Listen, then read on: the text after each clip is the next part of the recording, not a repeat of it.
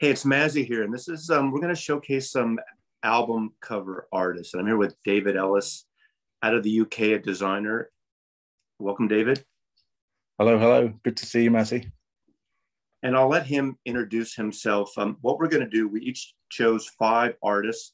They could be designers, graphic designers, photographers, illustrators, uh, crossover that we like. And obviously there's so many more. There's a couple obvious choices I picked and some personal obvious choices, but there are so many. We could go on this, pick 10, 20, 30 of these possibly. But I want David to introduce himself. He's in London, and I want him to introduce himself, his design background, and why we're collaborating on this. Okay. Well, thank you, Messi, for that introduction. Yeah, I'm a graphic designer. I was born in 1962, so I'm not a youngster. And I've grown up through with lots of record collecting, and really, perhaps one of the reasons I'm a graphic designer is down to record sleeves. It's certainly my first experience of understanding what graphic design is. Perhaps I think it was probably people like Roger Dean in the 70s that kind of hooked me into an art form that I'd never really considered before. My background in graphic design, although I've designed some record sleeves, I've designed many other things. So corporate identity, books. I do a lot of exhibition work. I work for the V&A in London, and I do just a lot of different things. I like the variety. A friend of mine who did move back to LA in the 90s to work for a music company said he just got so bored with doing just that little square of a CD that he just yearned to do something bigger. So I've done some big architectural stuff, like putting type in built environments, working with architects. So the variety is good for me, but there's still something about music sleeves which I hold very dearly, and so it's good to talk about them. Although it's a bit weird for me to talk about other people's design work, but I'll give it my best shot and try not to misrepresent it. So that's great, because you and I are somewhat close in age. I got you by about 8 years, but yeah, the thing about us, the visual arts, this is for me, and for you, it seems like the introduction we got to visual arts, aside from television, advertising, and magazines, Life magazine, that generation, were album covers. And when I get into my first one, I'm going to let you go first, but when I get my first one, it's one that really kind of started it off for me. Just a look quickly, those of you who watch my channel already know most of this, but from 73 to 80, 81, I was in the record business, retail first, then working for labels, promoting it. And I can always consider myself an artist without a discipline because I'm not really talented. But I think I have a good eye, and I've developed a good eye. And I fell into, in 1985, 86, I became a photography agent. So I represent a stable of commercial advertising photographers who mostly do advertising, corporate work. But when I started, because of my interest in record companies and record covers, several of them I pushed into the record thing. So we did record covers for Columbia, Sony, for Elektra Records, Warner Brothers. Not a lot of big ones, but there's a few mild ones we did with them. One of my favorite experiences, we did one for Elektra Non-Such Records for Kronos Quartet. And I had to go to that shoot because it was in San Francisco, and one of my photographers shot it. And the designer was Kosh. And if you know Kosh did Abbey Road and Let It Be and most of the Linda Ronstadt records. And just hearing him, having worked with the Beatles, an Englishman in Los Angeles. So that's where I'm coming from the visual side of it. And I collect artwork and art books. And so that's where I'm coming from. So David's going to start. We each chose 5 artists, and we'll take it from here. Let's go. Okay. Well, there was a big list of people that I could mention, but then I kind of thought there's one or two I probably just shouldn't leave out. And one of the most obvious ones for me is Peter Saville, which is one of my kind of earliest touch points. And I wanted to kind of talk a little bit about kind of context. So punk came along, and then almost as quickly post-punk came along, and for me, you know, there were album covers like this. So that's the Undertones, and one of my early favorites was Elvis Costello, and there was this whole kind of visual language developed to do with kind of slightly noisy, slightly riotous, you know, not very polite people shouting at microphones. So there was like bands photographed in black and white, photographed in industrial side streets. There was torn paper. There was like badly rendered type, or type that had been like Xeroxed and Xeroxed and Xeroxed again, so that it had been distressed. There was a whole kind of language of that.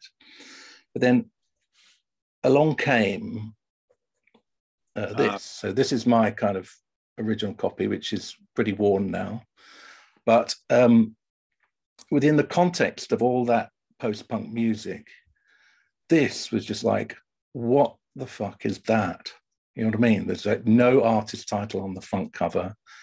You know, what is that? You know, and then, you know, there's this tiny bit of type on the back. So it's Joy Division, Unknown Pleasures, you know, and graphic designers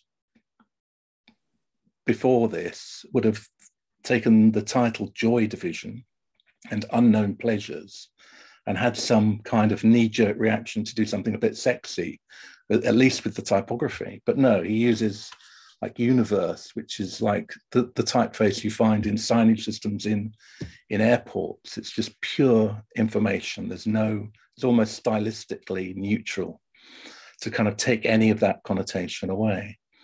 And I find him an interesting designer because, I mean, this was a pulse. I think this was a trace from, I made a note so I wouldn't get it wrong. Yeah, didn't he kind of reverse that out? He took it from an audio pulse. Yeah, so it's a data plot of signals from the radio pulsar. Right. And it was black on white, but he wanted to give it that, like it was a signal coming from outer space. Hence, it's quite small on the cover, I think, and reversed out of black. And I think there's a kind of, he was the first person I came across who kind of had his own way of doing things. Probably Hypnosis and Storm Thorgensen had done other things, but within this genre, he was the first one that came along who was almost like, he was one of the founding members of Factory Records, effectively. So, right. You know, he's, it's a small kind of cottage industry. They don't have a marketing person. They're just like, who can do the sleeves? Peter's really good. Let's get Peter to do them. And then he just does what he wants. And he really went to the Fine Art Museum thing. Didn't he also do the New Order cover, the flowers? Yeah, exactly. Well, I mean, the one that, you know, comes after this is, again, right. That I picked is this the second Joy Division one, Closer. You know, and this is so classical. You know, when you think about the music that goes inside, the context of doing this on that is so kind of exceptional. And like, you can go looking for this. I remember going looking for this typeface when I was young, and you couldn't find it because he found it in like an old 1950s type specimen sheet, and it's the type of typeface that would be written like stone cut onto memorials. This is why he used it to go along with this particular image of a crypt, I think. Has the whole alphabet of that typeface eventually been developed? You know, and I think it has subsequently, yes. But he just photographed it letter by letter and just built up the type for this, and it was really kind of out there at the time. I remember kind of seeing it and just again going like, "What the fuck's he done now? Like, where's this coming from?" You know, and it just set up a whole kind of presence for those records coming out of Factory, which was just like we take ourselves very, very seriously. We're not messing around here, guys. You know, this is a very kind of pure form of communication. And it kind of imbued the music with a kind of a seriousness as well, which I think the two just kind of work very well together. Like there's a really earnest intention going on here that's kind of beyond kind of fashion or. I really like that small label design collaboration that I won't mention any names now because you or I may show some of them, but that artists like Seville worked with one label, and the label had an image and had a look. And there was one I think that you might bring up that I didn't include later on that you and I first connected on. I think you responded on a video I did. When that guy died, and but he really represented that label strongly. It was such a strong image. Everything you saw about that, like people were buying the albums whether the artist they didn't know the artist or not, just because of their exactly. And when you get like a kind of school or a kind of group philosophy like that. Sometimes, and you're buying records because you're interested in that label. Every now and then you'll buy one, and it completely surprises you because it's not just more of the same. Yeah, and we had a guy in the West Coast. He did some album covers, but he did more magazine work you probably heard of.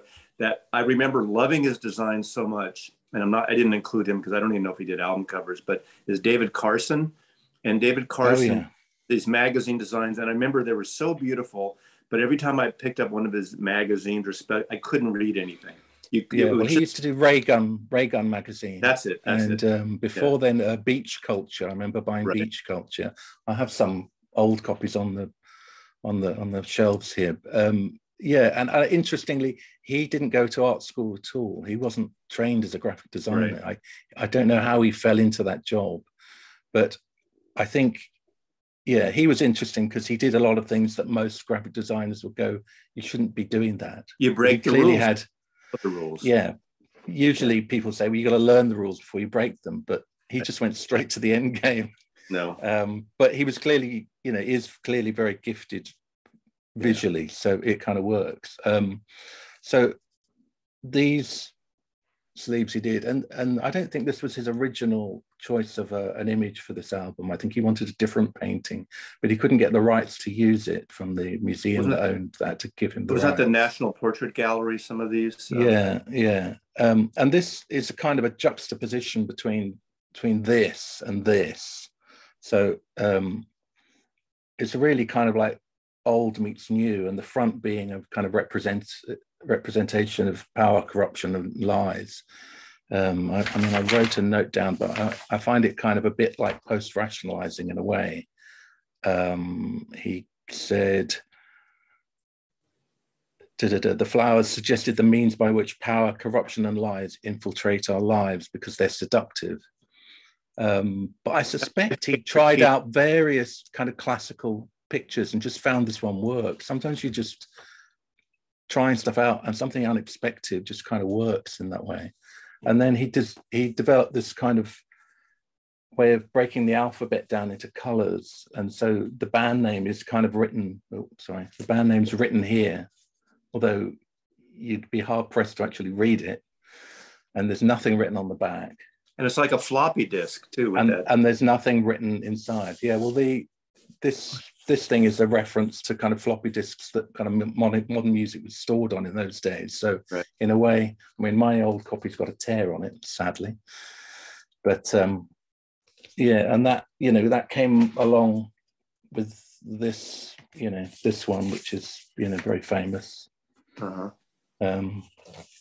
Which again has no text Peter at all. Seville record. I think that's my favorite Peter Seville album cover. That album, the flowered one, Corruption. The Corruption. Yeah, I think so too. But again, because it was done in a way that it wasn't. They had no marketing department. They didn't really know what they were doing. Apparently, these things cost more to print than they were making by selling a record. So every time they sold one of these, they lost a bit more money. Wow. Because of all this die cutting going on and all the specialist stuff, what they could sell a 12-inch single for, this cost more. So was one of the many ways that New Order lost designers, money, I think. Yeah, I've worked with designers over the year. There's a bit of a delusion of grandeur. They want this great piece, and it's nothing to do. Doesn't have any sense of what the budget is, but they want this die in these special pockets and vellum. I remember when vellum intros were big. I did a whole promo book at the time. So yeah, it's a common issue. I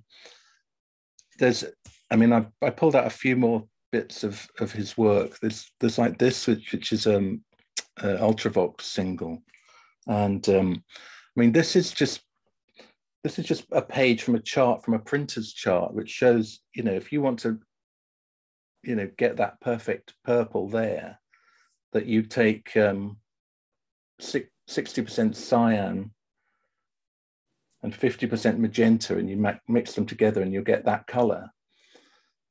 But it kind of fitted what he wanted to say with Visions in Blue. So he was very kind of happy to just take stuff that he found that just kind of fitted. I mean, this was quite famous, this New Order cover for Movement, which, is got him lots of, I don't know, some slightly bad press over here. But this is the cover of a Italian futurist publication, which he just kind of appropriated because it was an art movement. He wanted to pick an art movement.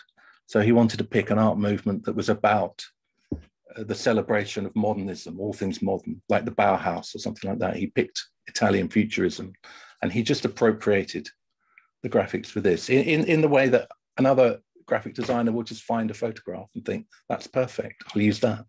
He had no kind of qualms about doing that. The license for it, that's... Yeah, well, in that case, it's probably out of copyright. So okay. Oh, of course. And that is.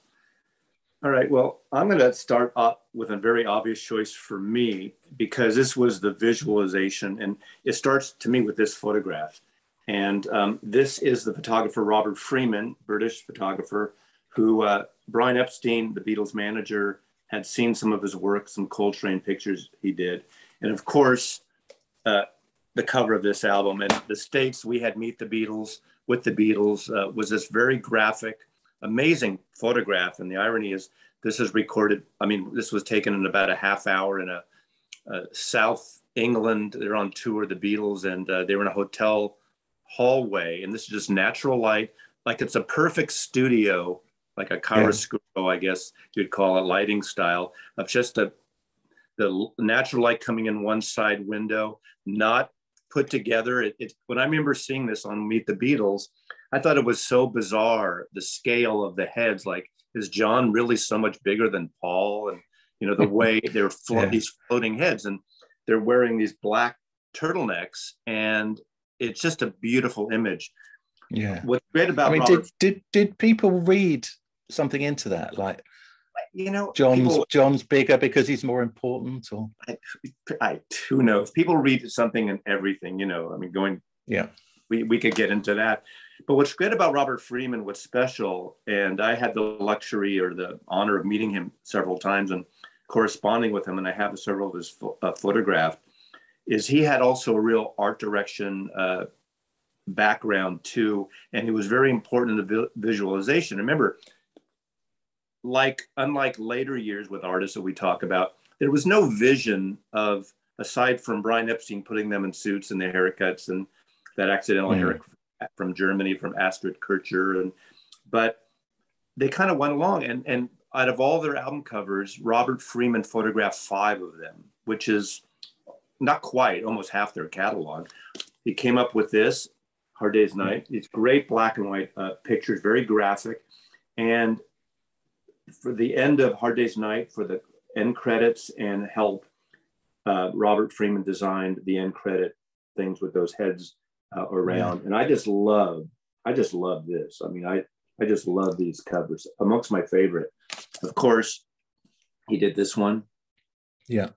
Beatles for Sale, and the graphics of this. And of course, at the very end, he created the scene when they're doing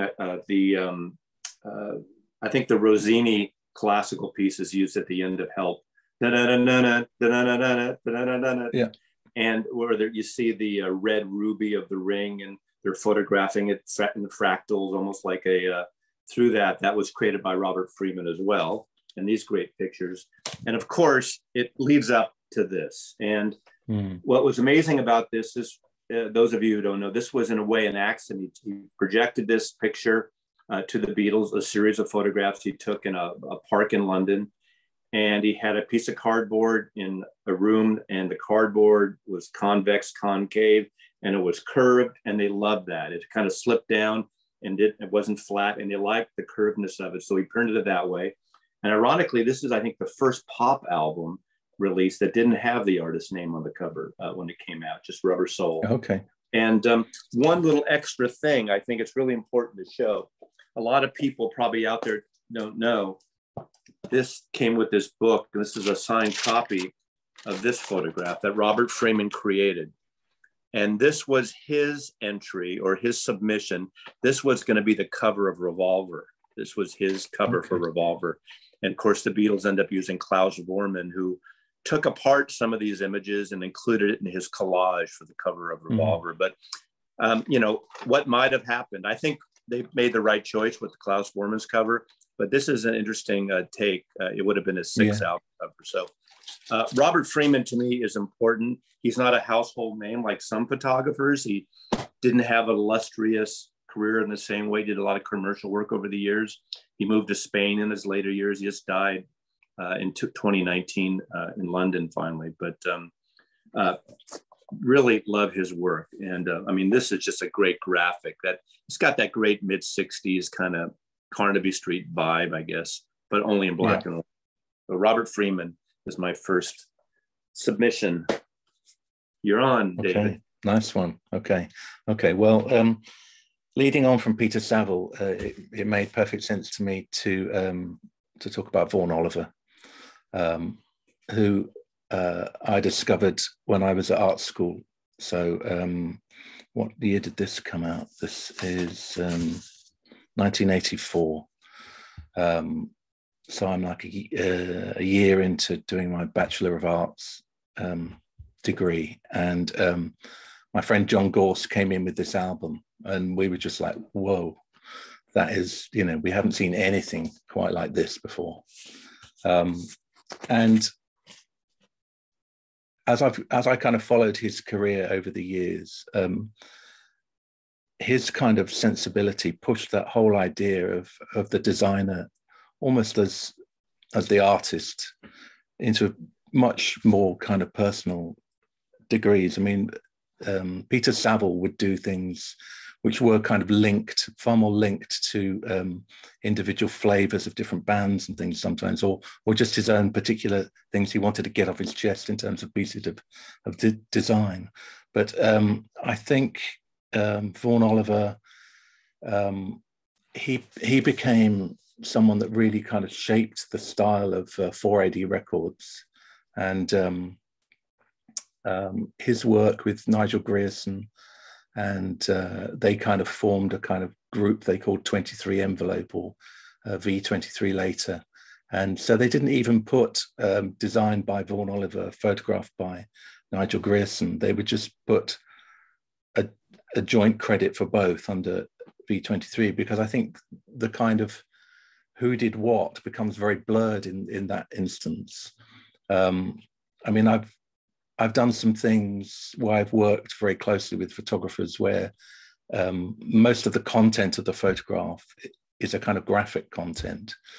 So when you're trying to kind of claim who does what, it becomes quite difficult in a way. And I think that was probably quite a good move by them. I think ultimately it has some problems along the way, because quite often they would create these images which are almost indestructible. It's like, where do you put the type on here where there's room, you know, or they become legible, or but things like this. I mean, this particular record is you can't tell what she's singing about. They're words, but it doesn't make sense in terms of a language. The guitars are kind of layered and affected, and there's this kind of veil of kind of mysteriousness about it. And for me, the kind of graphics just felt perfectly a mirror of that, in that it felt like really like an emotional response to what was on the record, rather than how do we sell this? Who's our target audience? What are they currently buying? You know, oh, they bought the Stranglers album last week, so let's sell them something that looks like the Stranglers album. You know, that typical kind of marketing guys kind of like rationale for doing things that kind of can only see what's been done before sometimes. Whereas this was just purely the band give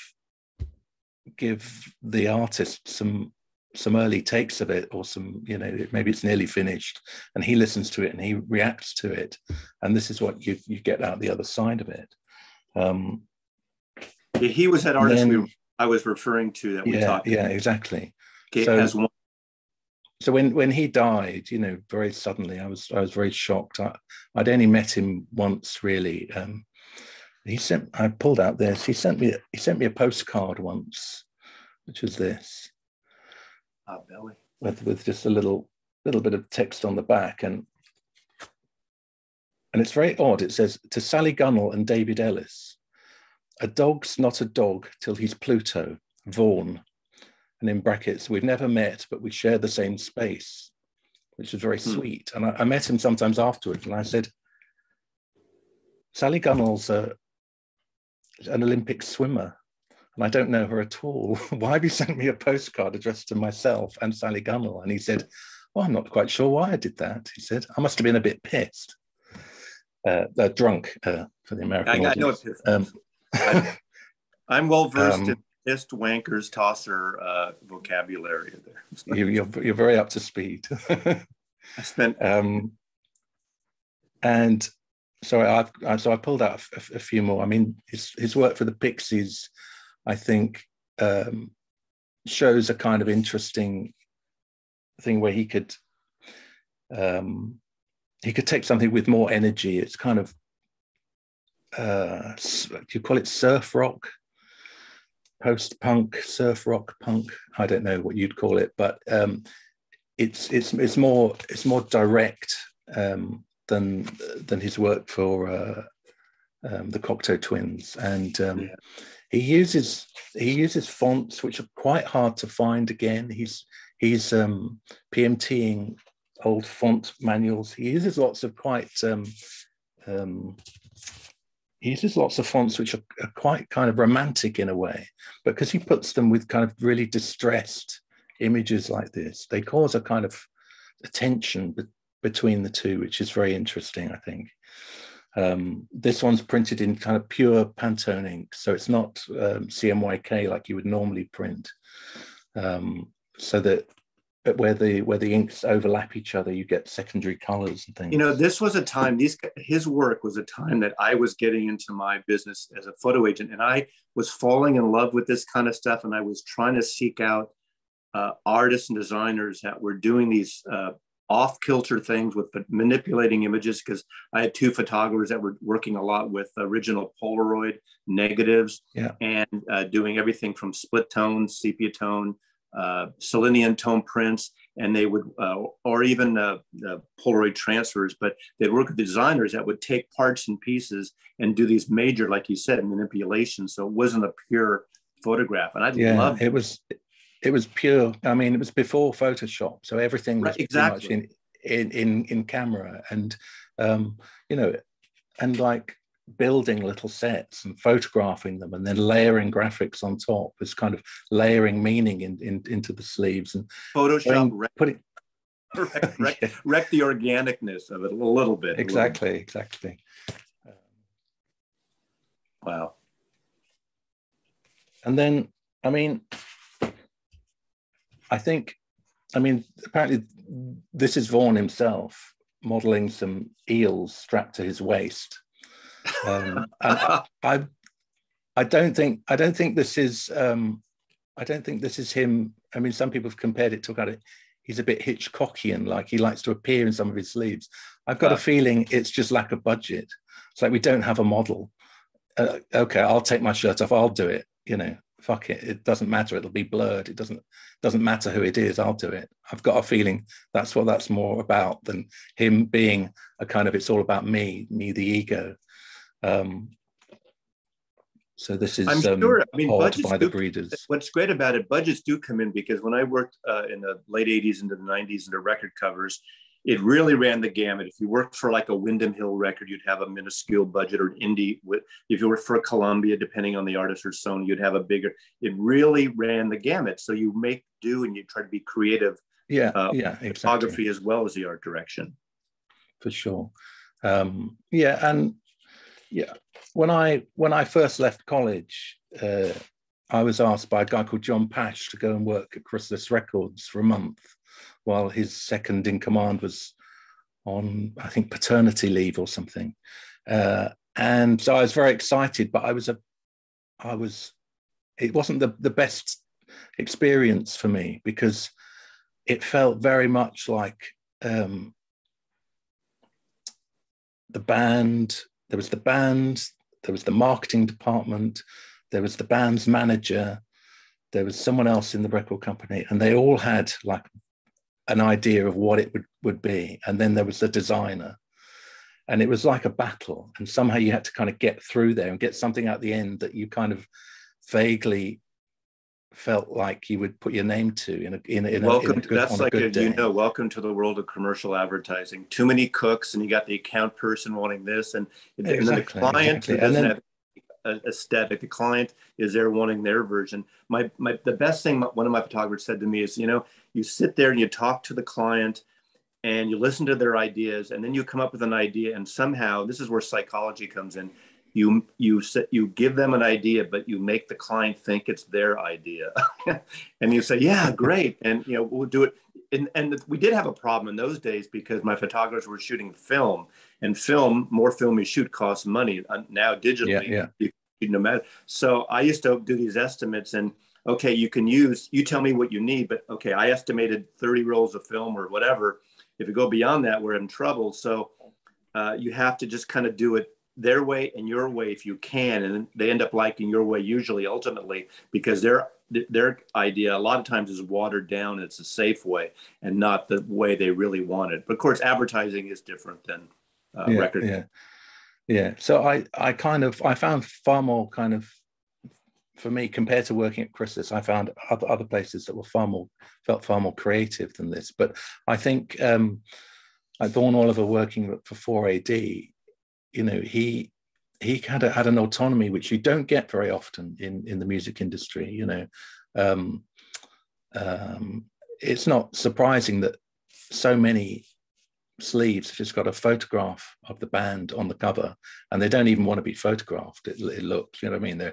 It can be a little bit half-hearted, or they look dreadfully pretentious, where like some of those U2 covers where one's in the foreground looking here, and one's looking up there, and one's the Anton Corbijn photographs. Yeah, exactly. He's a good photographer, but still, it's not an easy thing. Or like that Oasis sleeve where they're all in an apartment and they're all like doing strange things. One's lying on the floor and one's. I actually like that better than the U2 for some reason. In a way, like those better.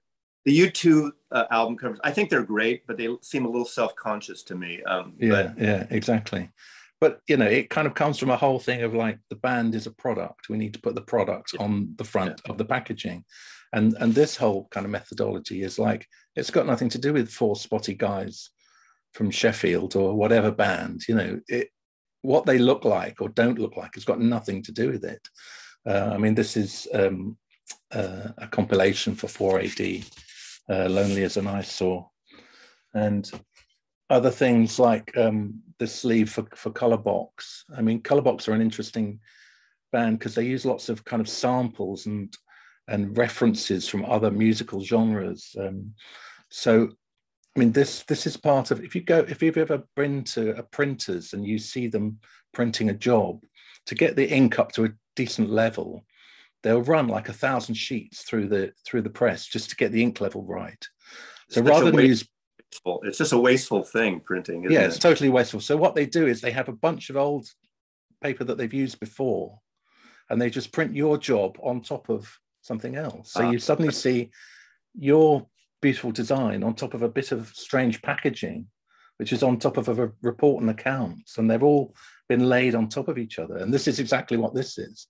This is a running sheet that Vaughan Oliver found in the printers and thought, oh my God, that's beautiful. We just need to put the band name across the top, because it talks, because the music, you know, includes these kind of samples of voices and different musical genres. And to him, this kind of strange, almost arbitrary collage seemed to just fit that perfectly, really. Nice. Yeah. And a few others, Ultra Vivid Scene. And I forgot about them. I have just a CD of theirs. Yeah. I mean, this is one that I remember hearing this. I remember being quite surprised, because this is quite kind of folky, quite singer-songwriter. Heidi Berry. Do you know this? Oh, yeah, you know her? I have her CDs. In fact, I have her CDs, and I'm a big fan of the stuff he did. This Mortal Coil. This Mortal Coil is basically a lot another of 4AD doing the cover of a lot of folky stuff on there. They do Gene Clark songs and exactly. Yes, I remember buying this probably because it was a 4AD thing, and being quite surprised by it in a way. Yeah, I'm not gonna grab it, but anyway, I have That's okay. Her solo records. I have those. Yeah. And the final one I pulled out was a kind of a much later one, which was for Johan Johansson, which is this kind of strange classical piece, which neoclassical artist. I know him. Yeah, which is called IBM 1401, a user's manual, and it includes these voices from this kind of user tapes that used to come with this mainframe computer, saying, now you must load the capstan on the right-hand side, making sure for the tension, and things like this, with this big orchestral kind of pieces and these strange samples. But this is a thing, I don't know if you can see it. It's all kind of embossed with... Oh, yeah. With texture to it. Textures to it. And the inner sleeves are all, again, very beautiful kind of collages of kind of numbers and data and all things relating to the computer. I think that's Johan Johansson's father used to operate one of these computers. That's where that whole project came from. I have later, I think I have 2 or 3 albums of his, but later stuff. I think it was a non-such. I forgot who the neoclassical label is on or something. Not non-such, Deutsche Grammophon maybe or something. I'm going to jump in and follow what you talked about of artists that collaborate with visual artists that collaborate with musical artists, because there are a number of bands where the artists, like I didn't include Talking Heads, but David Byrne's a good example of how he works with these collaborative things. I did not include him at all because he knows what he likes and very specific. But I did want to include Stanley Donwood and the collaboration with Radiohead. And Stanley Donwood is sort of his moniker for Dan Rickwood is his real name. And he went to school with Tom York, art school. A lot of bands, there's a segment of bands that come out of the art school scene and they grow together. And I think he did his first cover on an EP called My Iron Lung EP for Radiohead. That was his first cover. And from then on, he's done all their covers. And at being a visual collector, I literally just got this last week. And this is, they did this anniversary. Is that the one on Cream? Yeah. Is that the one on Cream vinyl? Yeah, I've got one of those. Well, no, this is a different one. This is the book version. Yeah, no, I've got that same one. Oh yeah, I just let it go. Yeah, it is exactly. And it's so big, it won't fit on my regular shelves. No, of course, nothing fits. That's the thing. And what I like about Stanley Donwood will do these large, literally full size scale, 8 by 12 feet or 12 by 12 feet canvas things. He'll be painting in the studio while the band is, in some cases, recording the music and building on it. And what do they? How do they relate? This is the one where they combine Kid A and Amnesia, and just do these beautiful panels. how do they relate to the music? It's more of a mood. It's more of a, this is another one in rainbows, these multi-sets, which I think are gorgeous. And some of it's about environmental landscapes. Obviously this is, see CDs fall out, it's not a good way to do the visual. So I'm going to skip that one for now and make that CD. And of course there's Moon Shaped Pool, also a limited edition book. And then he did Atoms for Peace, which is the more electronic album they do with their producer, what's his name? Nigel Godrich. Yeah. And what's interesting about this, I believe this is 45 RPM. And I think for the first month I owned it, I played it at 33 and didn't really know the difference. It's one of those. I've got an album that I did that to, although it's more forgivable because there are no vocals on the album that I was doing it to. But that bugs the hell out of me when they don't write the bloody speed on the label anywhere. Just the label, the cover, nowhere. And then I was reading something that said 45. Oh, really? So I put it on. It seemed a little long. I did that on another one recently. Oh, the Balmarais album, Balmarais on Deutsche Grammophon. But I love when a visual artist grows with a band. And as a photo agent over the years, there was a period of time I was doing a lot of record covers. Then that whole business for me fell away because they were only using the A-list celebrity people, the Annie Leibowitzes, the Herb Ritzes, the, whoever Le Chaparral, the fashion and celebrity photographer, or they were using friends of the bands growing up with REM and I get that. And so my artists, I would say, I had to say B-list, but we're known in the ad world, we're known in the design room, but they don't have the budgets or even though we would do them for less, they don't really come to us at that point. If you're shooting Taylor Swift, she wants the celebrity person probably, with some exceptions. So it's just it's an area of work that's dried up for me and just evolved. Plus the packaging things, as you said, with CDs got really different too. So that's my choice. For sure. Do you have this book? It's a Vaughan Oliver book. I do not. It's written by a journalist or a writer called Rick Poyner, he writes about design better than most writers I've ever come across. And there's a little bit in here he wrote about. Well, actually, first of all, there's just a quote by Vaughan Oliver I was just going to read out. Do you mind if I read this? Yes. So he says, Oliver's a designer whose most characteristic work is about music. At their most expressive, his designs embody the intense emotional responses to his sensations as a listener. This is by no means always the case with designers in music graphics. Reed Miles, creator of 1960s many classic covers for Blue Note, never had much enthusiasm for hard bop, even though fans regard his graphic rhythms as perfectly in sync with the music. He says, Peter Saville, designer of sleeves for Factory Records, was engaged more with the subcultural, stylistic and fashion aspects of post-punk milieu than the music itself. And this detachment can be seen as a conceptual control of his designs. For Oliver, the connection with music is much more visceral and intimate. Music is a way of twisting the moment, leaving the mundane reality of the here and now, the world of bills on the doormat, and attaining a more vital state of being beyond rational understanding, beyond the comfortable habits and orderly procedures of everyday life, where reality can be experienced anew, as if looking back from the other side. And it goes on and on from that with a beautiful Vaughan Oliver. So that's generally where music takes me, says Oliver. That's why I listen to it, to change or enhance my mood, to take me elsewhere. It tickles things in me and takes me into a different state of mind, a dreamlike state.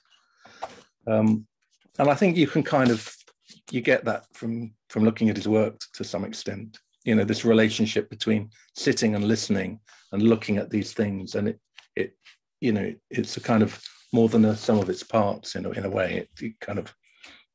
in that case, 1 + 1, equals at least 3 or 4. So, yeah. Well, it's your turn. Okay. I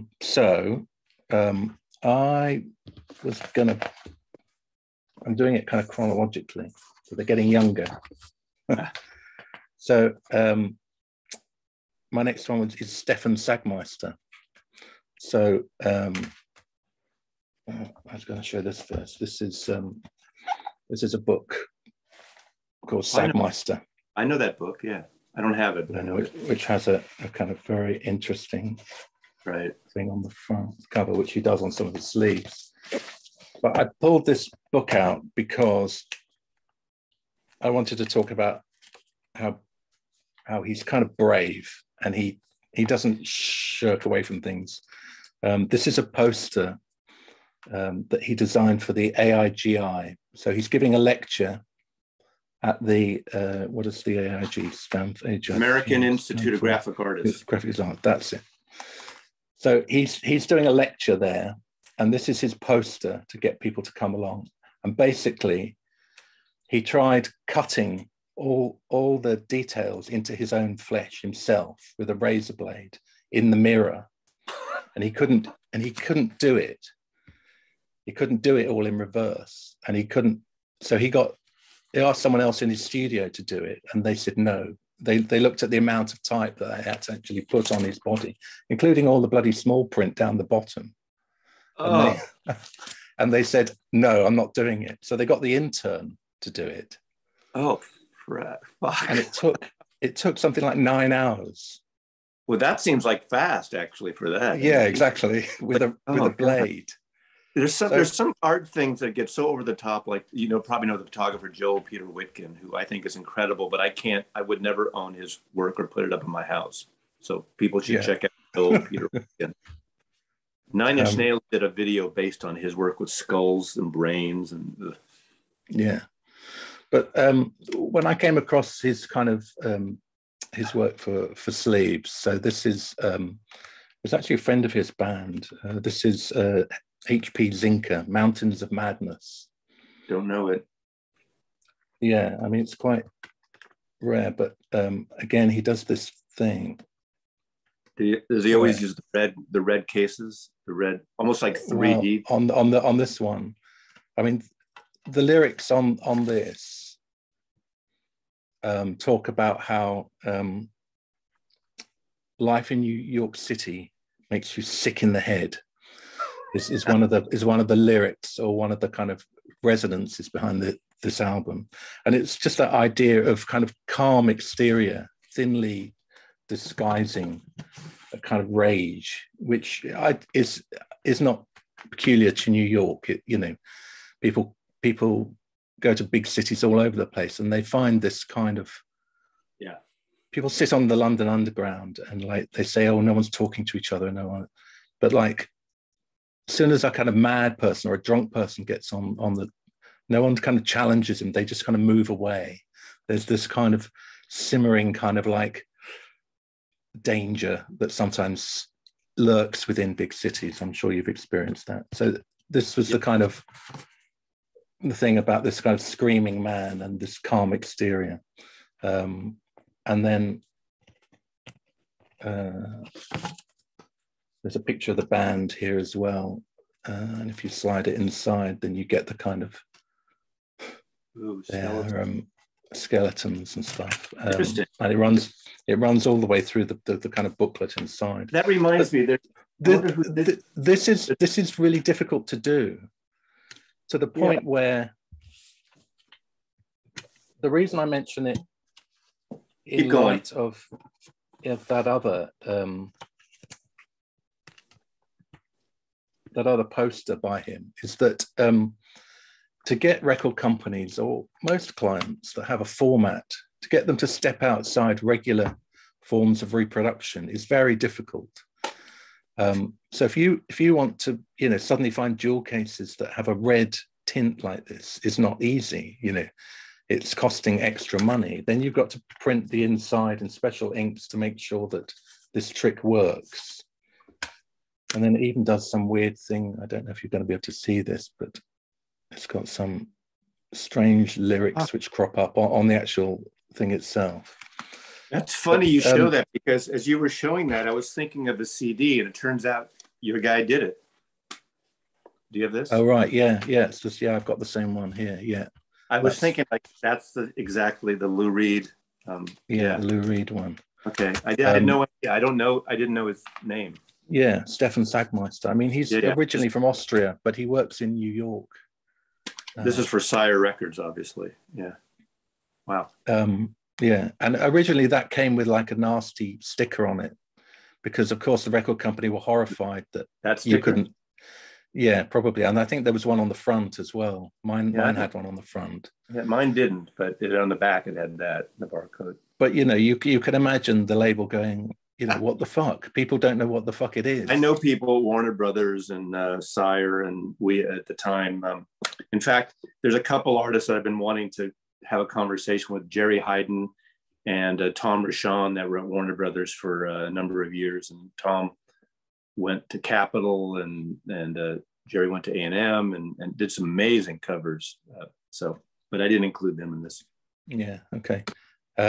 And so just doing those kind of things costs quite a bit more money. I think with that red one,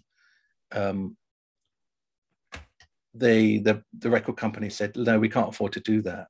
So he basically put his own money into it, because that was one of his first sleeves. He wanted to do more. He wanted it to be a kind of showcase. This is what I can do.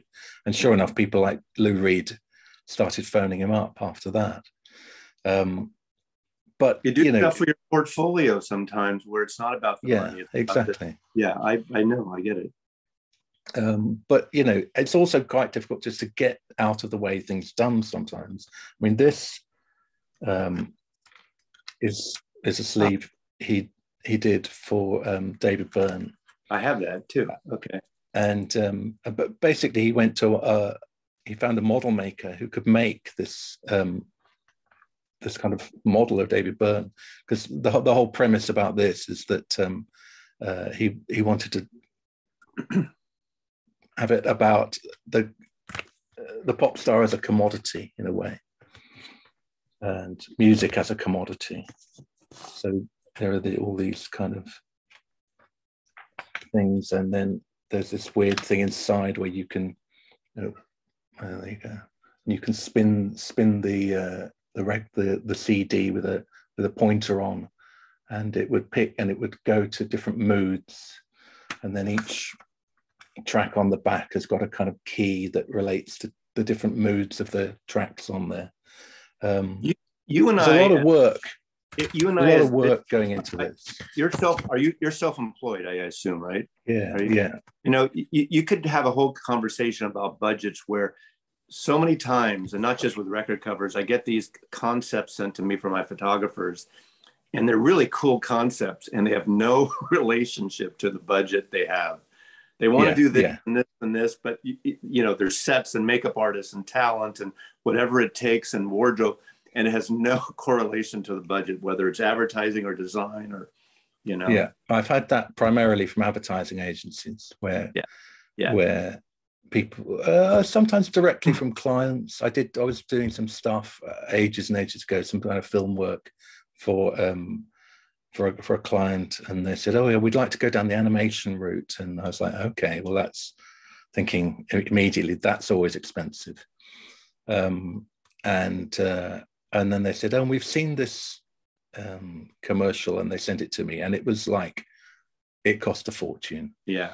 And then they told me their budget, which was tiny, and it's just like, why are we even having this conversation? The irony, and this is the audience that is watching this probably has no idea this stuff, and they might be bored with this comment too. But the most rewarding photo shoots I did in the 80s and in the early 90s, with not advertising and not even record company stuff, were corporate annual reports. Because there was a time where these designers were doing the coolest reports, annual reports, physical books that do every year for these companies. And they were elaborate printed pieces, beautifully photographed or illustrated.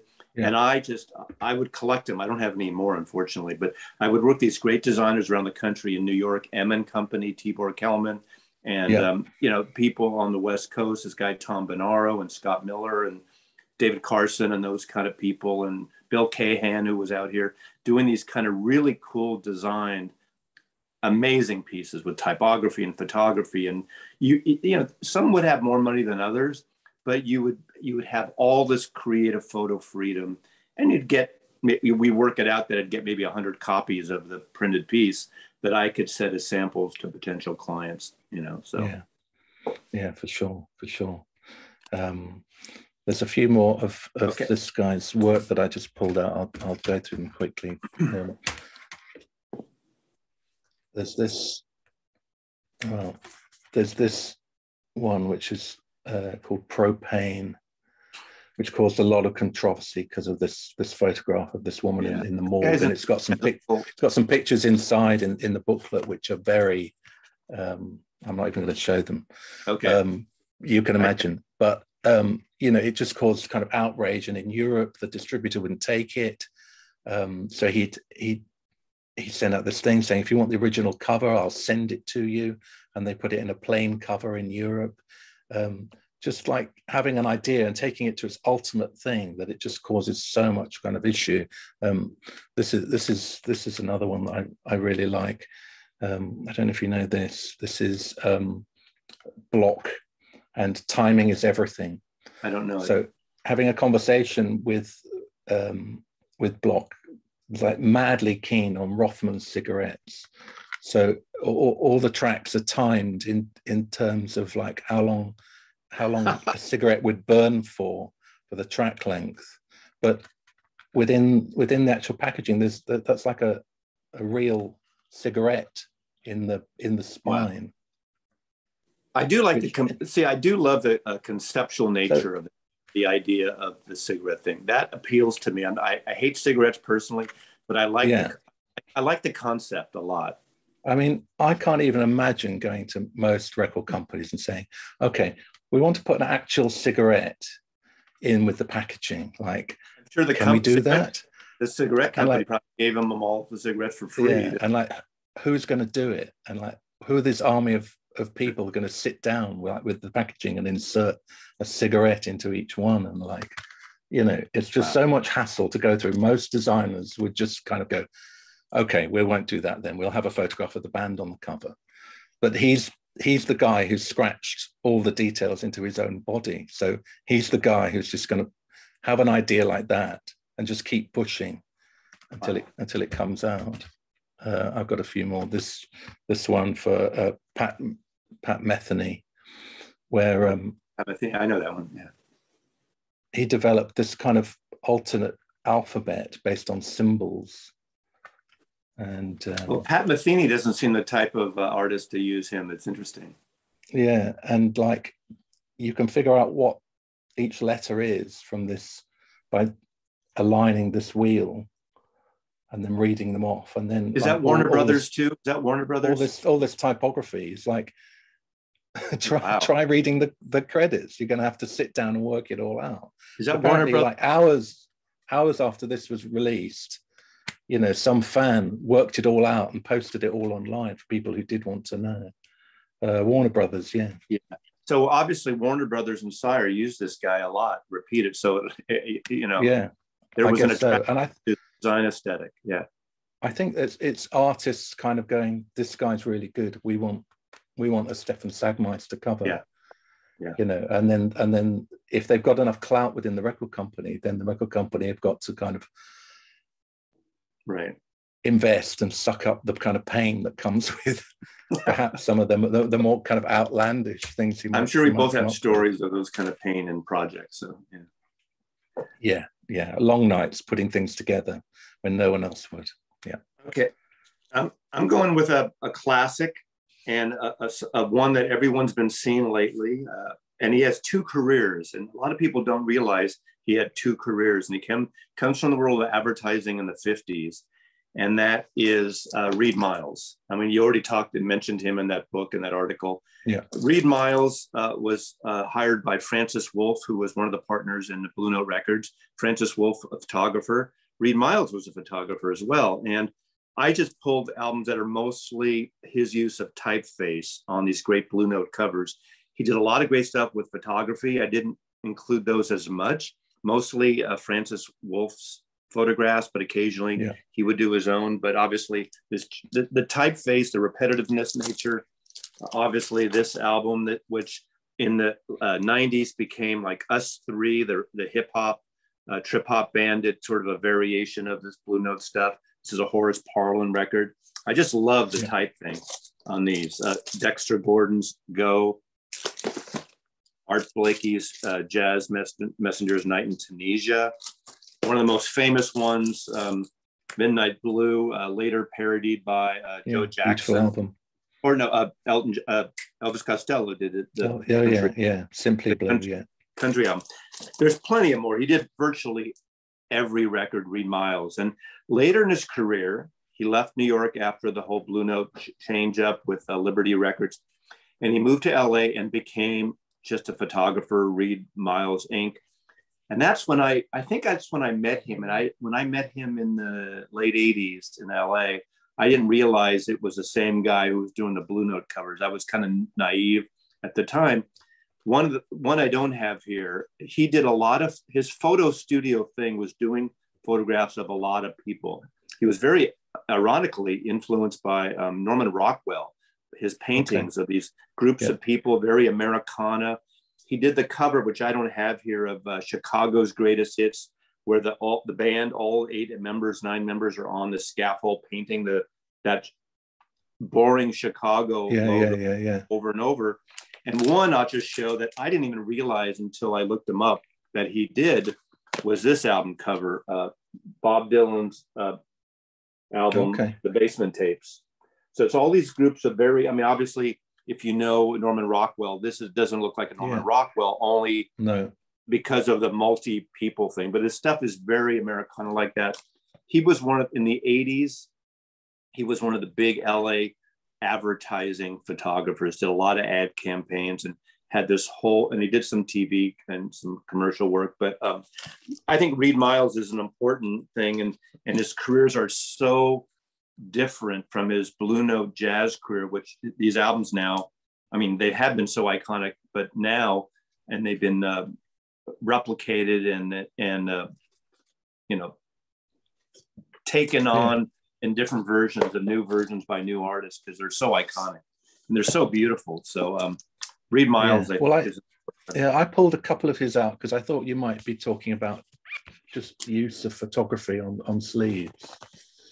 And I remember, seeing some of these from a long time ago. And just the fact that he had, if you kind of break it down, the amount of white space is roughly equivalent to how much he's given to the photograph of the artist. For its time, I'm sure that felt like a pretty brave thing to do, to be honest with you. And he would do bold. He would be that bold with the type, but also to be that kind of brave with photography. The cropping of photographs can be such a kind of dynamic thing. Right. And then also, I presume this is one of his, this Donald Byrd, that he did several like this. Okay, that's a different one. That is that record that tape never came out back in the day, and they had this tape, and so they recreated a Reed Miles style thing for that Tone Poet release. Okay, so that's done in his style then.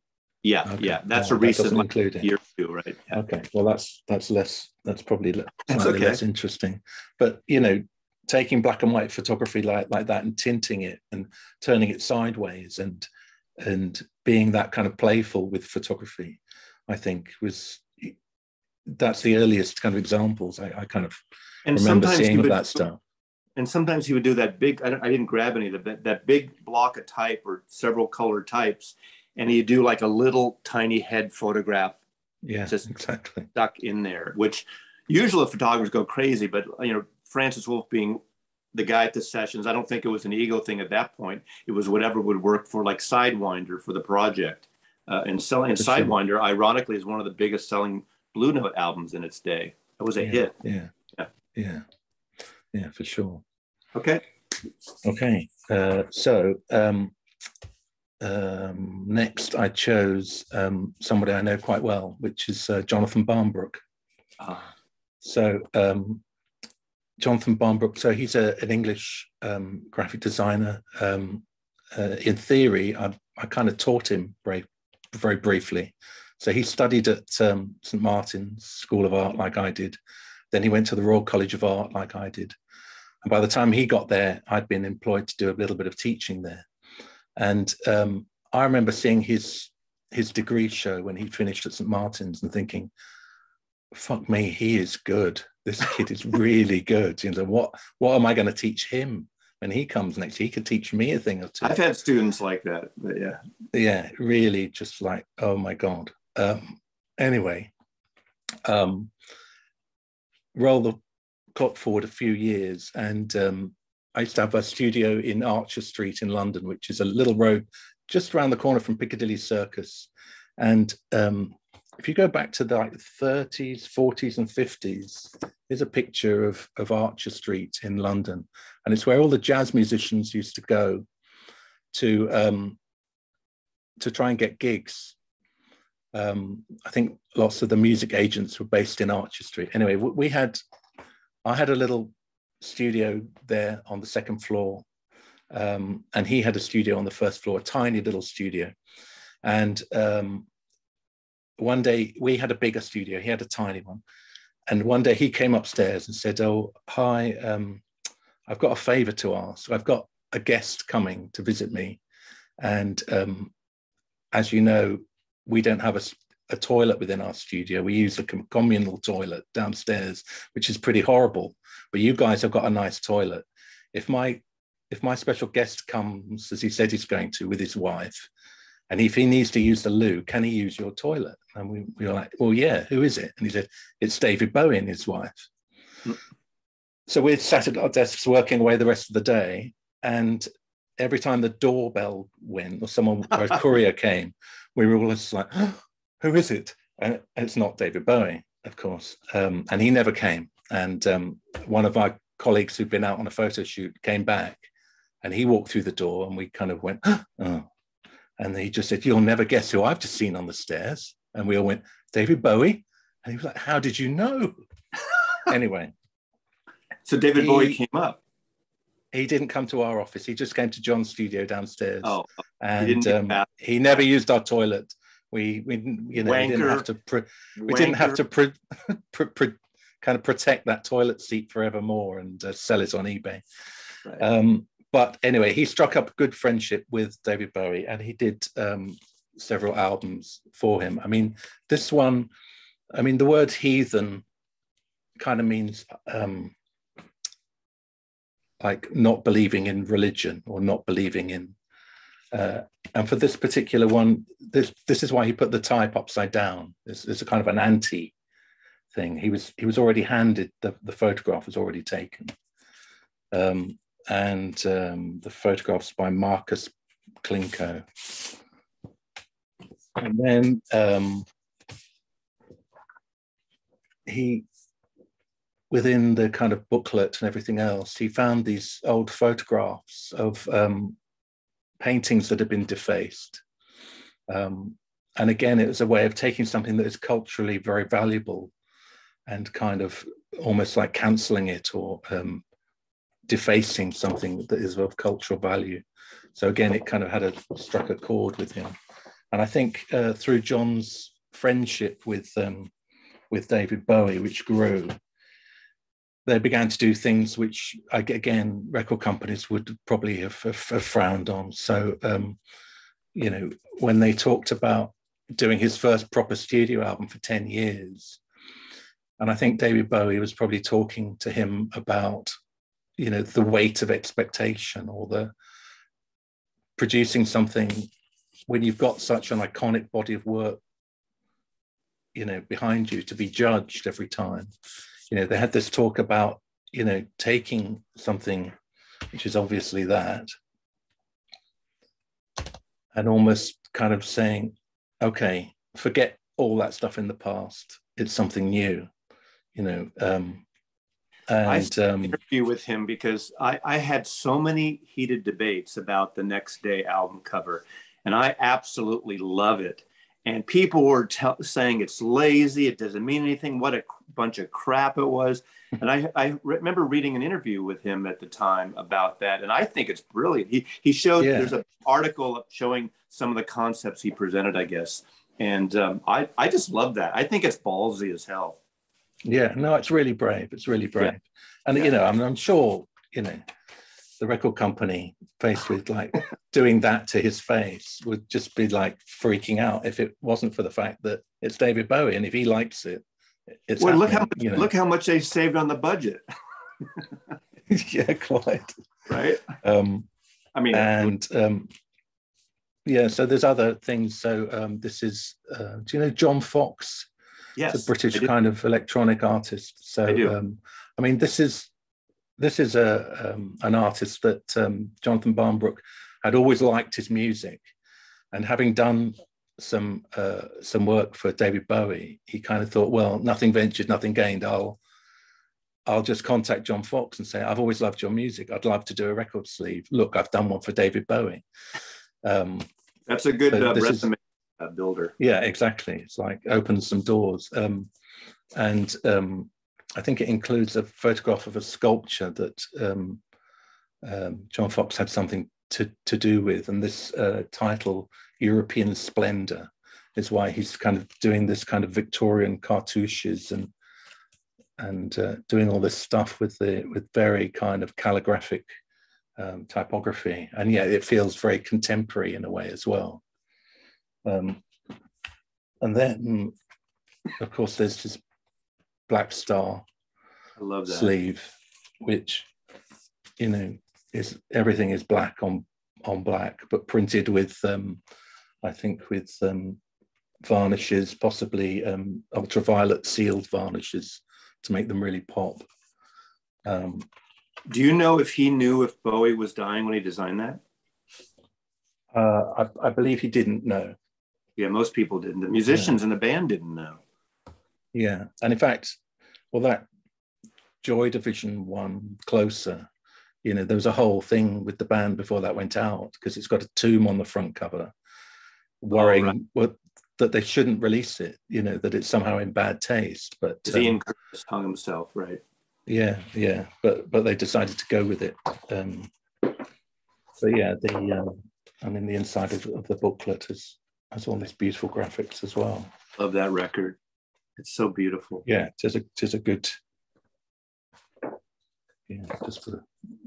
I mean, you can't get away. You know, we haven't even touched on it. The whole discussion about the pleasure and the aesthetic. I said aesthetic again. Someone hates that I say aesthetic, but of these album covers and the artwork and the books involved and how important this is. I mean, not just our generation. People are discovering it again compared to CDs. And obviously, you know, I'm not haven't been against CDs. Had my 20-year excursion there, but there's nothing like seeing these and these books and all the things you can do and then reading the lyrics too.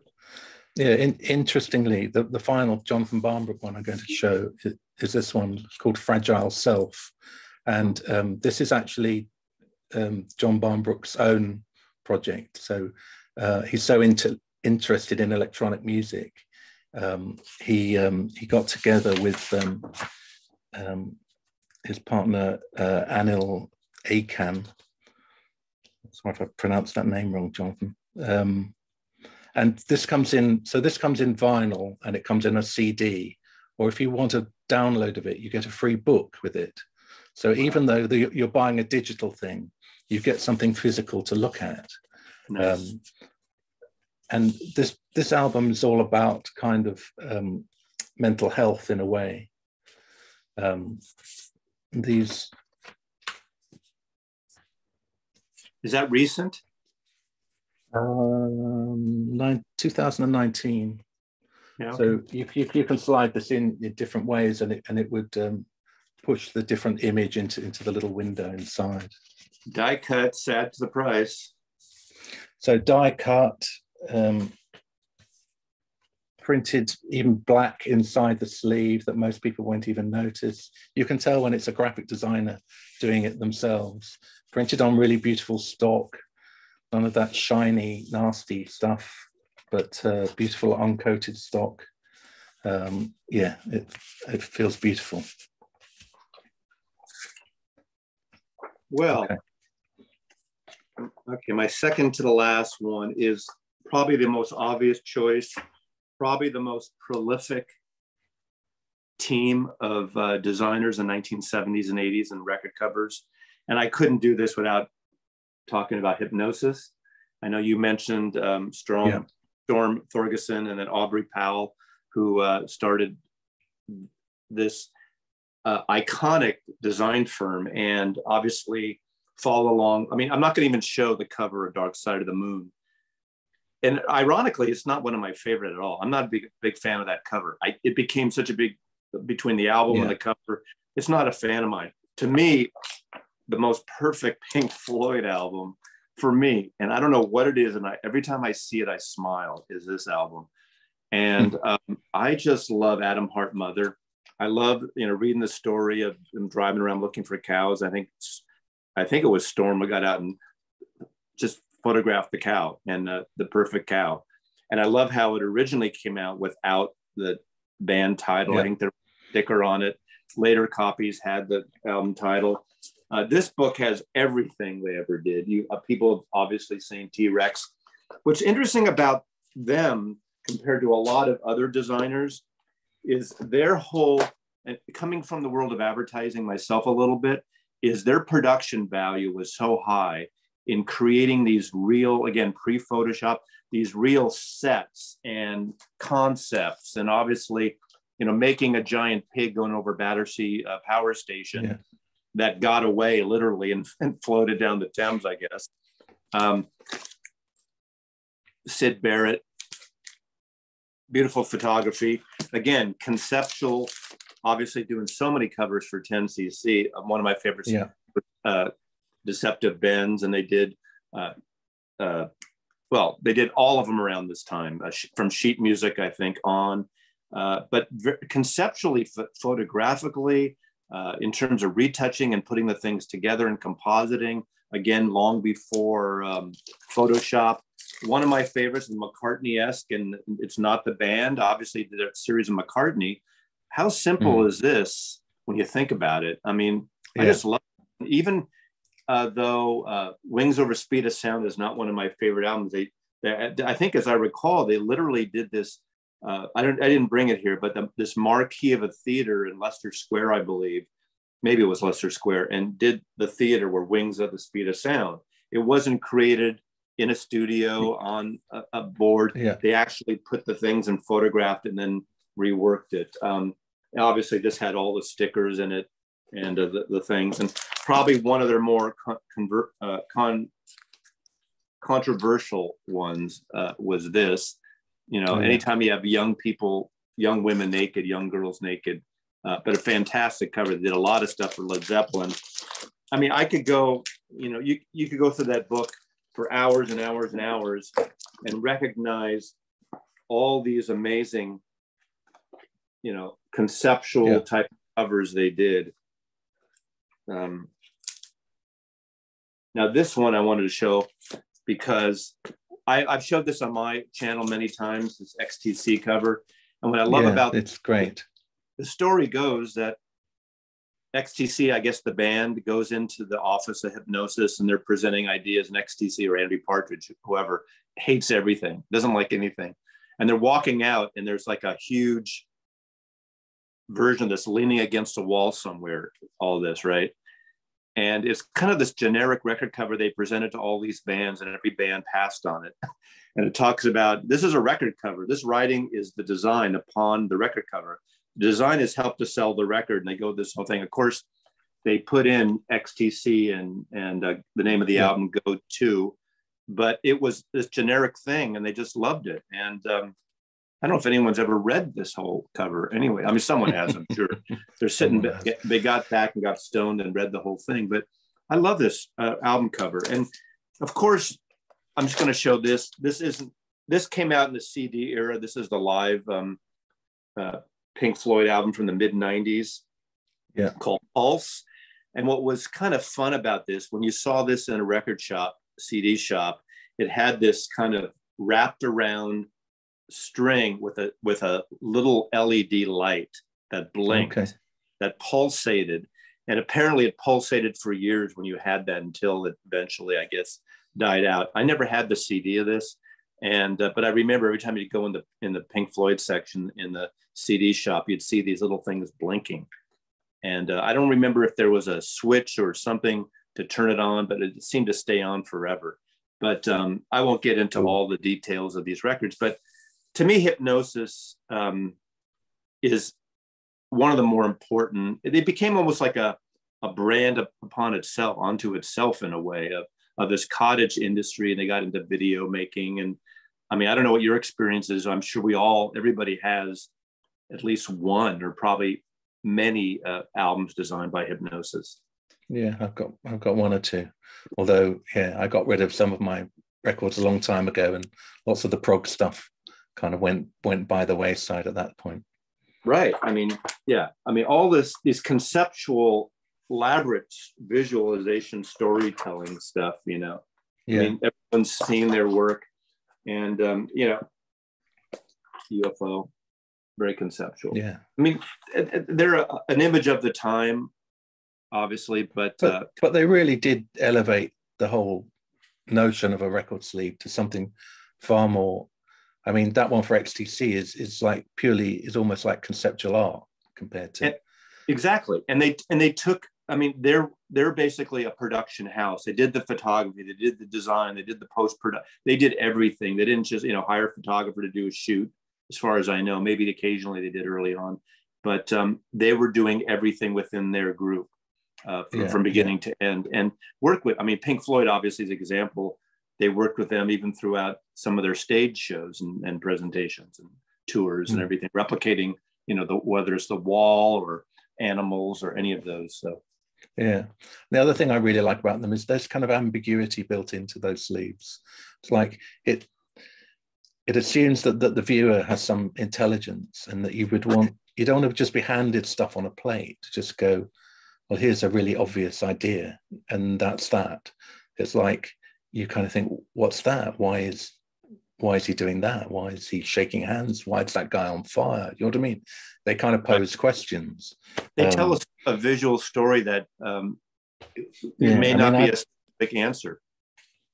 I mean, there are some, there are kind of things like that, which are kind of ideas graphics, which are just like, you just get it immediately, and then there's nothing left. There's nothing to work out. It's not particularly aesthetic. It's just a concept, quick concept, which is more like an advertising thing, because it's here and then it's gone and you're on to the next ad. But the Hypnosis leaves kind of, there's far more artistic intent there. So they stick with you, and they don't just fill in all, they don't just fill in all the blanks. They leave you to interpret them yourself. I wonder how they dealt with budgets, because their things weren't cheap. Yeah. I can't even imagine. Yeah, it's not surprising that they're mostly pretty big artists. Yeah, but even some of them, as they were getting, I mean, I guess, did UFO sell a lot of records? I don't know. Maybe, I mean. Yeah, I don't know. The T-Rex thing is iconic, and that's not necessarily an expensive thing. Just how they took that great photograph out and did almost like a screen, what do you call it, of that shot, or, strip out and silhouetted it or something. Yeah, it's possibly all done in the darkroom or something. Yeah, exactly. Yeah, I mean, Photoshop. Yeah, I guess there must have been conversations that go on beforehand, like how much money have you got, before we come back to you with an idea that involves hiring a helicopter and going to the desert and all the other stuff. If you've only got £500, then let's talk about that right now. Because there's nothing worse than having a great idea and then finding out no one can do it. No. Okay, I guess, is this your final one? Final one, yeah. So I picked somebody quite different, and somebody much more, slightly more modern, which is, his name is Torsten Posselt. And if I've got his name wrong, in terms of pronunciation, then I deeply apologize. So he runs a studio called Studio Torsten Posselt now, And this is an album for Oliver Arnold's. It includes this strange little device on the front and the back that kind of comes out. And this is kind of Icelandic, kind of neoclassical music. And it's printed on really beautiful uncoated paper that has a real kind of texture to it. It's quite difficult to get photographs to kind of sit well on uncoated paper. It's more like cartridge paper that you would like to draw on, but it has a real kind of tactile quality. And the booklet inside contains photography, and each one has a kind of time signature next to it. So as you listen to the album, different pictures were chosen that kind of evoked the mood of different pieces of music. Ooh. Nice. Typography is very simple, very elegant.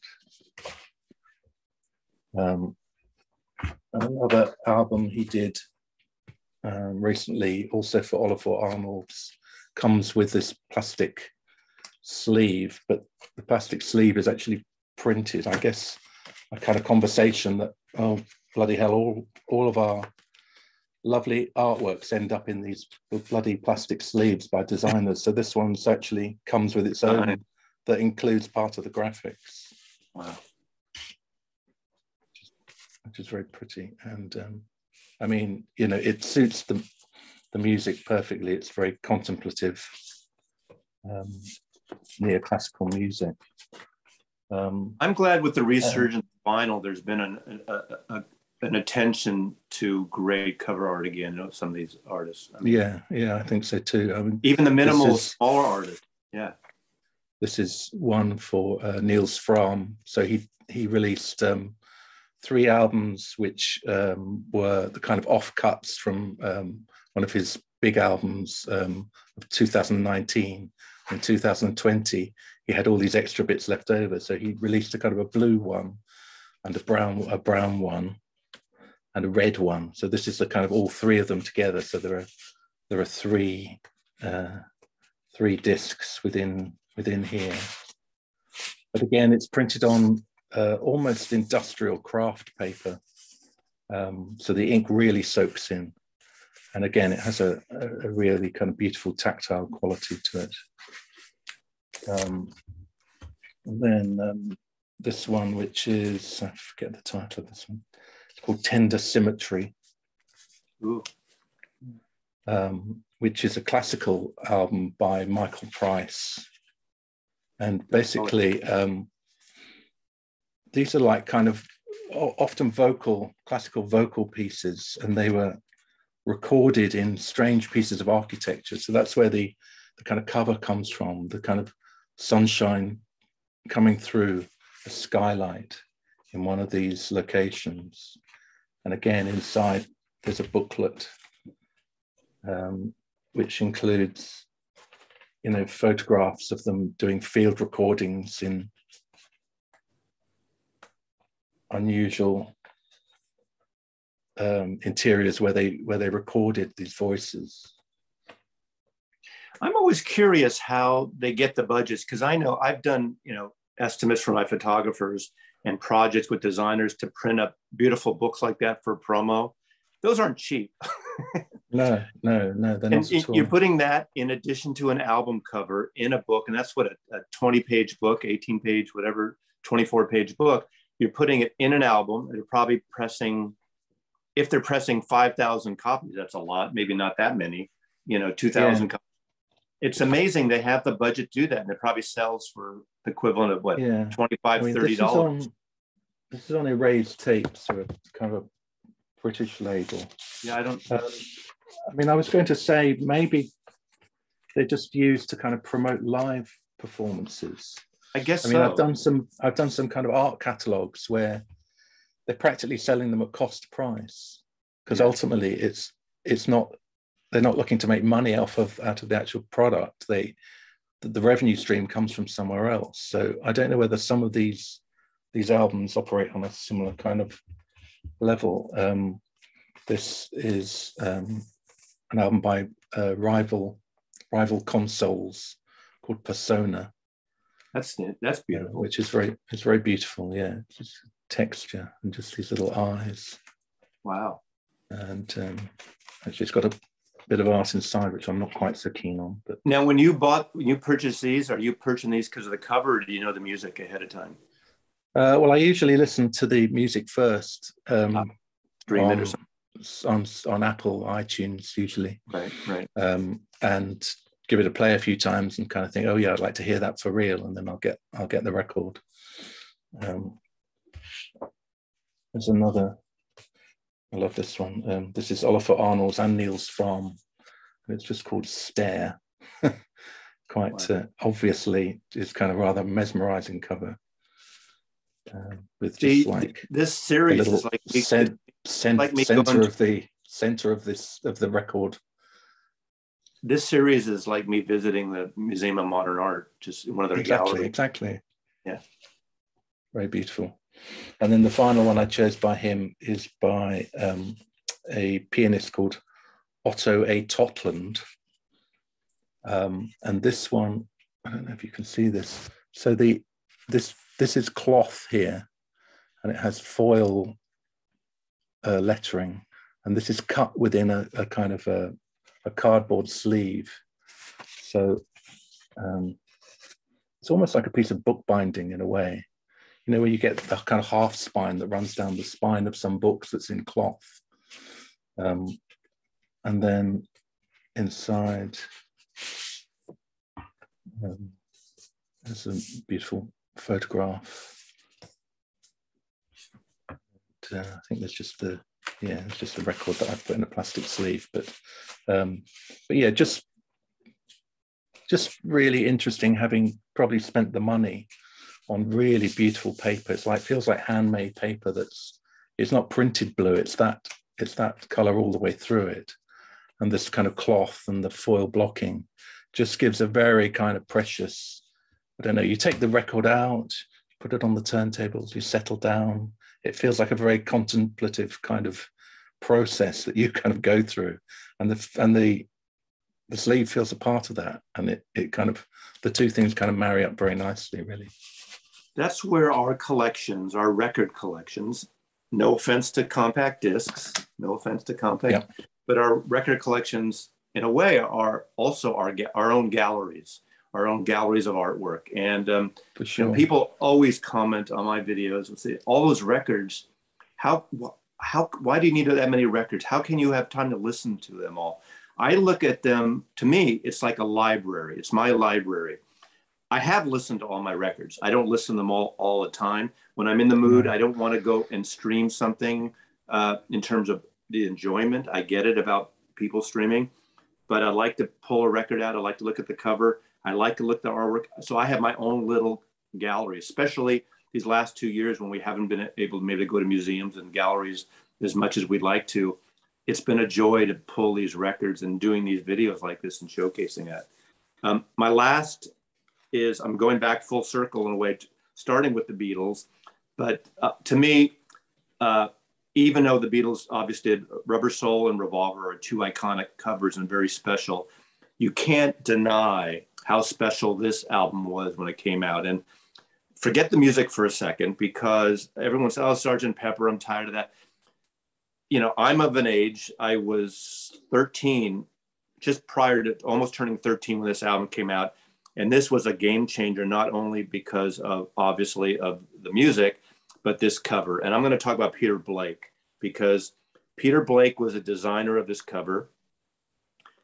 He is a painter, a collage artist, very influenced by assemblage, like I had to sound creatively French there, but like of artists like Joseph Cornell, who did these box art pieces and three-dimensional things. And I love that. And obviously with this album, not only the setup, and if you've seen, I have books of Michael Cooper, the photographer who not only took this cover picture, took Satanic Majesty's Request a few months later, that is very eerily similar in a way. And of course, the insert and everything, but there's a whole collage aspect. And, obviously decades before Photoshop, where they actually had to cut out all these heads of these celebrities and famous people in history, get permission, build these sets in the studio. I think this cost, was something like $5,000 at the time, which is a lot of money then. But when you think of what album covers cost now, to build this, to take the picture, to get paid to do it, to bring the dirt in, to do the flowers, just everything involved in here is really important. So Peter Blake, I've seen it. I don't have it handy there because I'm removing my books around. I have 3 or 4 books of the work of Peter Blake, but I do want to show a couple other things. There's Paul Weller's Stanley Road. Again, it's the, montage effect, assembly, collage effect of his album covers. And obviously when you see this, it's very similar to Face Dances. And the thing about Face Dances, the Who album, is probably my least favorite Who album. Peter Blake did not paint all these. He got a series of famous artists to do portraits of the various Who members. So you got artists like Richard Hamilton. Richard Hamilton may not be a household word to a lot of people here, but Richard Hamilton is a sort of fine, modern conceptual artist who designed the cover of the White Album. Now, some wankers out there will say that's no design. It's just a plain, there's a concept behind the White Album with the emboss and the number, and that's a whole other conversation. Who else is on here? David Hockney. I forgot which one is David Hockney. David Hockney did a cover of one of the portraits on here, as well as Clive Barker, the horror artist, Clive Barker. So I love that he took these artists and made this cover. And then lastly, I need to show this. And of course, people are going to say, why are you showing this artist? But the last thing I have of Peter Blake is this painting. And I do love the cover of this album. And this is Eric Clapton. And it is a beautiful painting. I think. Yeah, he's a very fine painter. He's a great painter. If I had a portrait done of me, if a heroic portrait in the National Portrait Gallery or something, not that they're going to do one of Mazzy, but I would love Peter Blake to paint me, because I think he's just, it's not very interesting there, really. I think that's kind of boring, actually. That's lazy. But I think this is a brilliant cover. Again, you got Peter Blake's name on it. You don't even have Mr. Clapton's name on it at all. But I love that. So I think Peter Blake obviously is an important artist. I think he's a Sir Peter Blake, maybe. I could be wrong. You could be right, yeah. Yeah. So this is a fun conversation. It is. Yeah, we could go on for hours, and maybe someday we'll do another chapter. Just really quickly, I think everyone out there who collects records needs at least one book on record covers. Amongst my favorite is Total Records. This is put out by Aperture. Aperture is a publisher and organization that promotes photography. So these are this is photography and the art of album covers, the whole history of it, only from the photographic side. There's 1,000 record covers. This is something very cheap you can get. Taschen does these great art books, and they're very inexpensive, and they're lovely. Yeah, I've got that one. Yeah, and there's, I think they've done large versions and small versions. If you're into the jazz scene, another great Taschen book of the same format of jazz covers, great formatted book of all these wonderful jazz covers. Yeah, I think I've got that one down there. Exactly. I mean, you have these things, and of course, I think that one's behind me. That one, jazz covers. And then Taschen, obviously, there's rock covers and art rock covers. And what's great, I think it's this one. I always get confused. Oh, there's the Hypnosis cover. I think to me, it doesn't really do much for me. Dark Side of the Moon, the cover. But what's great about one of these, they listed by designers, and they list sections of designers like Von Oliver and Peter Somerville and Peter Blake, things like that. So I think, Peter Blake did the Christmas. Do you know Christmas? I forgot about that. I could have pulled that.